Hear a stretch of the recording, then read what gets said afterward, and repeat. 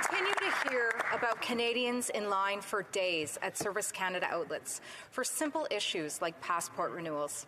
As a former consul, I know firsthand just how essential it is for people to have these documents available to them in a timely fashion. I've seen the desperation of those wanting to say goodbye to a loved one. Canadians have already spent 2 years missing important life events such as births, anniversaries, weddings, and sadly, in far too many cases, funerals.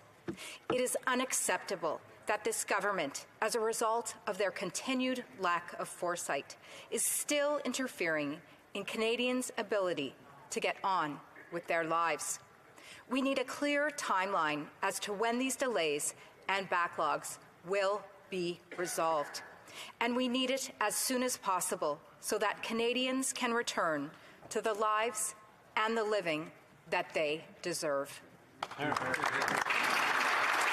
honourable member for